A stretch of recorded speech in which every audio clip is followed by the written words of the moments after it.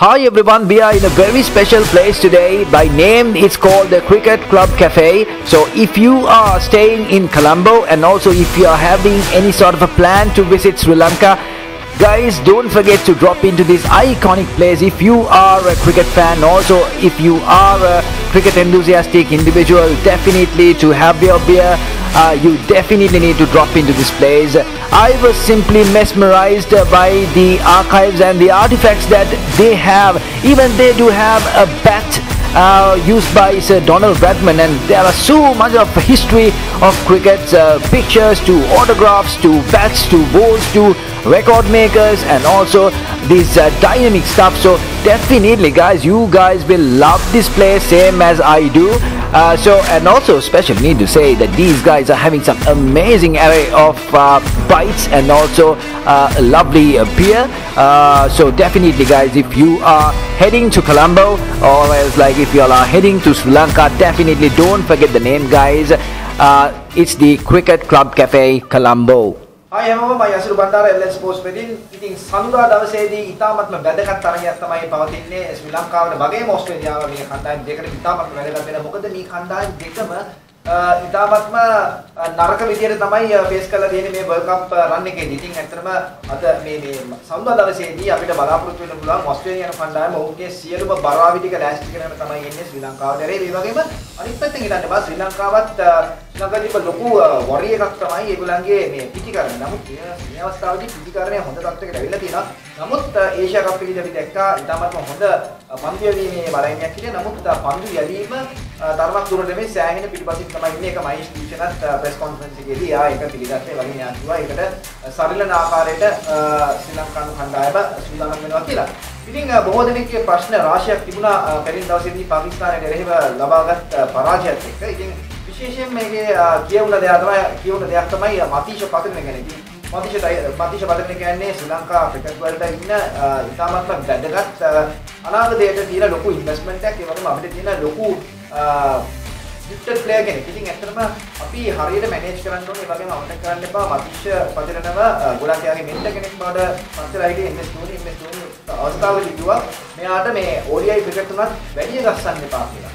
ඉතින් මම හිතනවා ගොඩක්ම ශ්‍රී ලංකාවේ තියෙන මේ performance වගේම workload management එක ඒ තරම් සාර්ථක නැහැ. ඉතින් අපි කල්පනා කරන්න ඕනේ මතීෂ පතරිනව කොහොමද අපි ගොඩක් ඵලදායී ලෙස ප්‍රයෝජනට ගන්න කියලා. ඉතින් ඇත්තටම මම පෞද්ගලිකව හිතන විදිහට මතීෂ පතරිනගේ ඇක්ෂන් එක ස්ලිංගිෂ් ඇක්ෂන් එකක් තියෙන්නේ. ඔයගොල්ලෝ අමතක කරන්න බෑ මේ ස්ලිංගිෂ් ඇක්ෂන් එකකින් බෝල් ගිරීමේ තම අපහසුයි. ඒ වගේම ලොකු ශක්තියක් සාමාන්‍යයෙන් පන්දු යැවීමේ ඉරියව්වකට වඩා ලොකු ශක්තියක් වැය වෙන පන්දු යැවීමේ ඉරියව්වක් තමයි මේක. අමතක කරන්න බෑ ලසිත් මාලිංග legendary cricketer. එයා red ball cricket එකත් ගියව් කරා යම් කාලයකදී. ඒ වගේම ඔහුගේ 50 over performance ගත්තම 50 overs වලත් එයා ලොකු spells වලට ගියේ නැහැ. ඒ කියන්නේ එක දිගට පන්දු over 4කට වඩා ඔහු spell එකක් යවුවේ නැහැ. එයා හැමදේම අතරින් පතර ලොකු break එකක් ගත්තා. ඉතින් අපි මතීෂ පතරිනව පාවිච්චි කරද්දී අපි සාමාන්‍යයෙන් maximum over දෙකක් වගේ spells වලින් තමයි ගන්න ඕනේ. ඒකට අනිත් කාරණාව තමයි වැදගත් කාරණේ බැටර් කෙනෙක් ආවම බැටර් කෙනෙක්ට අනිවාර්යයෙන්ම මේ ස්ලිංගිෂ් ඇක්ෂන් එකකින් බෝල් කරද්දී යාට පන්දුව ග්‍රහණය කරගන්න නැත්නම් පන්දුව බලා ගන්න අපහසුයක් වෙනවා. ඒ වගේම යාට පොඩි කාලයක් යනවා මතීෂ වගේ පන්දුව යමින් ඉරියව්වක් තියෙන පන්දුව යවන්නේගේ පන්දුව නිවැරදි විදිහට ජජ් කරන්න. ඉතින් එක දිගට මතීෂ පතරිනට පන්දුව ලබා දීමෙන් මොකද වෙන්නේ පිටිකවරට උනත් පහසුවක් වෙනවා. ඔහුට මුණ දෙන්නේ. ඒ වගේම මහන්සිය නිසා නැත්නම් එයාගේ මසල්ස් වලින් ස්ට්‍රේන් එක නිසා එල්ලය අපි දැක්ක ගොඩක් වයිඩ්ස් දානවා මතීෂ. ඉතින් මේ එල්ලයත් එහෙම ඉඳලා ඉතින් වඩාත් හොඳයි අර පන්දු වර එකක් දෙකක් වගේ දීලා එයාව ගලවලා ආය එක්ක විකට් එකක් ගියාම නැත්නම් තරමක් වෙලා ගියාට පස්සේ මතීෂව ගන්න. ඉතින් මම හිතනවා මතීෂව ටීම් එකෙන් එළියට දාන්න ඕනේ. උඩ 90 පන්දු වර 10ට ලකුණු 90ට වඩා වැඩියෙන් ලබා දුන්නා වූ පෞද්ගලික තරග දෙකේදී. නමුත් මම හිතනවා අපි එයාගේ performance management එක අපි හරි විදිහට කරොත් මම හිතනවා මතීෂින් අපිට වැඩි ප්‍රයෝජන ගන්න පුළුවන්. ඒ වගේම තවත් ලොකු වරි එකක් තමයි ඕපනින් ස්ලොට් එක. ඒ කියන්නේ කුසල් ජනිත් පෙරේරාගෙන් විය යුතු දේ වෙනවාද කියලා. මම දන්නේ කුසල් ජනිත් පෙරේරා 100% fit කියලා. නමුත් මම හිතනවා ඔහුට පන්දුව පිටේ වද්ද ගන්න පොඩ්ඩක් අපහසුයක් තියෙනවා. ඒක නිසා ඒක ලොකු වරි එකක්. මම විශ්වාස කරනවා අපි තවත් අවස්ථාවක් ලබා දිය යුතුයි කුසල් ජනිත් පෙරේරාට. නමුත් ඉතින් පස්සේ ඔස්ට්‍රේලියානු ගේම් එකකින් පස්සේ ඔහුට අවස්ථාවක් දෙනවද නැද්ද කියන එක කල්පනා කරන්න ඕනේ. නමුත් ඒ වගේම අපි කල්පනා කරන්න ඕනේ අපිට වෙන ඔප්ෂන් එකක් නැහැ. මොකද විමුක් කවරක් කියන්නේ ලොකු ස්ට්‍රයික් රේට් එකක් තියෙන ක්‍රිකට් එකක් නෙවෙයි. ඉතින් මොඩර්න් ගේම් එකක් අපව අපි දැක්ක සියලුම කණ්ඩායම් ලොකු මොමන්ටම් එකක් ගන්නවා. ඒ වගේම ඒක දිගට ප්‍රහාර එන්න කරනවා. ඒ නිසා අපිට අර ආරම්භයේ සිටම ප්‍රවේගකාරී ඉදිකරණයකට අපි යන්න වෙනවා. සාමාන්‍යයෙන් ලකුණු 350ක් බෝඩ් එකේ තිබුණත් අද එද්දී ඒක යම් අපහසුතාවක් වෙනවා බේරා ගන්න. ඉතින් මෙවැනි ගොඩක් ප්‍රශ්න තියෙනවා අපිට කල්පනා කළ යුතුයි.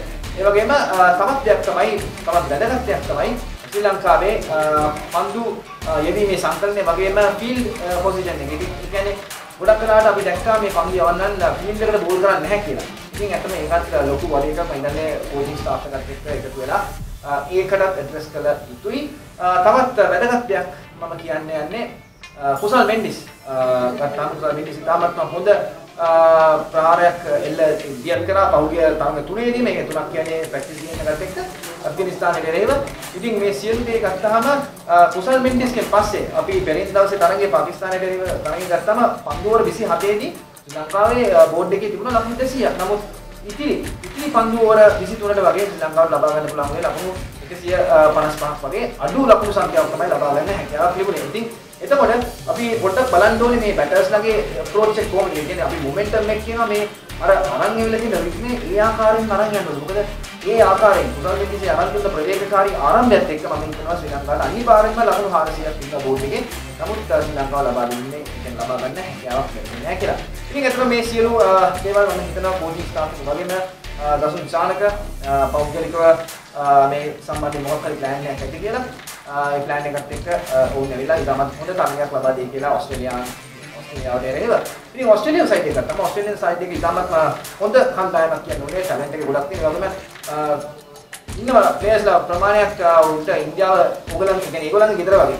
මොකද IPL එකට එහෙම ඒගොල්ලන් ඇවිල්ලා ගොඩක් ඉන්නවා. ඒ වගේම සමහර ක්‍රිකට් ක්‍රීඩකයින් ඉන්දියානු තරුණයන් එක්ක විවාහ වෙලා ඉන්නවා. ඉතින් ඉන්දියාව කියන්නේ ඒගොල්ලන්ට අමුතු තැනක් නෙවෙයි. නමුත් අපි පෙරින් දවසේ සවුත් ඇෆ්‍රිකා කණ්ඩායමත් එක්ක තිබ්බ තරගය බලුවා නම් එහෙම ගොඩක් ෆීල්ඩින් සයිඩ් එක ගොඩක්ම දුර්වල මට්ටමක තිබා. මේ ඔස්ට්‍රේලියානු ටීම් එක කියලා හිතනවා. ඒ කියන්නේ ලොලිපොප් කැචර්ස් උනත් ඒගොල්ලන් අපරපුදී ඒ වගේ ගොඩක් රන්ස් ලීඩ් කරා. ඉතින් මම හිතනවා ඔස්ට්‍රේලියාව විශේෂයෙන්ම ඒ සම්බන්ධයෙන් වැඩි අවධානය යොමු කළ යුතුයි. මම හිතන්නේ ඒ සියලු දේම එක්ක ඔස්ට්‍රේලියාව වඩාත් ස්ට්‍රෝං විදිහට මොකද ඒගොල්ලන්ට අනිවාර්යෙන් කන්ෆිඩන්ස් එක තියෙනවා ශ්‍රී ලංකාවට රේව මොකද කන්බස් ශ්‍රී ලංකාවට තියෙන ඔස්ට්‍රේලියාවට රේව කන්ෆිඩන්ස් එක. ඉතින් මේ සියලු දේත් එක්ක මම හිතනවා හොඳ තරගයක්, ඒ කියන්නේ වන් සයිඩඩ් තරගයක් නැතුව අපිට ලස්සන ඒ වගේම ප්‍රවේගකාරීත්වය ඒ වගේම තරගකාරීත්වය පිරුණු හොඳ තරගයක් අපිට සඳුදා දවසේදී බලා ගන්න පුළුවන් කියලා. ඉතින් දෙකට වැඩි ඉන්න තමත් අප්ඩේට්ස් වලට යසුරු බණ්ඩාර LN ස්පෝර්ට්ස් වෙබ්